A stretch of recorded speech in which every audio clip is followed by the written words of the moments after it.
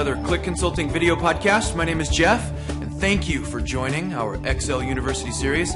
Please grab a copy of the book and download the sample file so you can work along.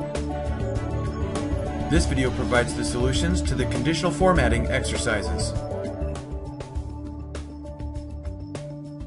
Okay, let's conditionally format the variance column. Highlight the range, and then select the conditional formatting icon. Select Highlight Cell Rules, and then Greater Than. We'd like to apply this format to all cells that are greater than 10%. We'll select green as the formatting style. Let's apply another rule. Head back to the conditional formatting icon.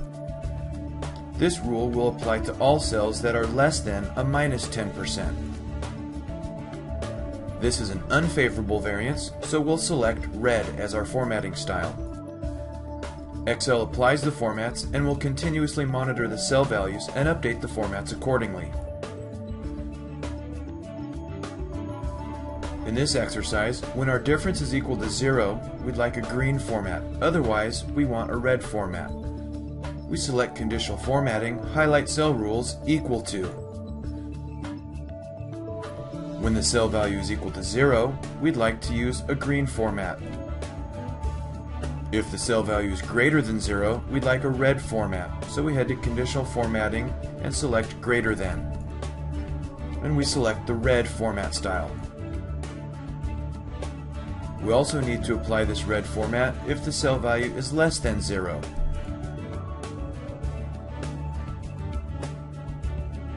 Now that conditional formatting is applied, Excel will monitor our difference value and update the formatting appropriately.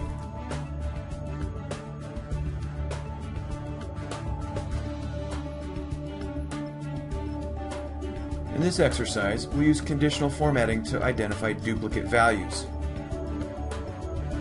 We start by selecting our range. Then we select Conditional Formatting, Highlight Cell Rules, Duplicate Values. For this exercise, we'll stick with the default values and the red cell formatting. And now, Excel identifies the duplicate values.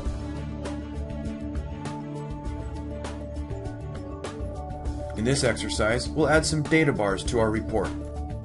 Highlight the range and head over to the Conditional Formatting icon. Select the orange gradient fill format. Excel then applies the data bars to your range. In this exercise, we'll insert some icon sets. Begin by highlighting the range. Head over to the Conditional Formatting icon and then select Icon Sets. Then select the 3 triangles format. Excel then inserts the icons based on the relative cell values.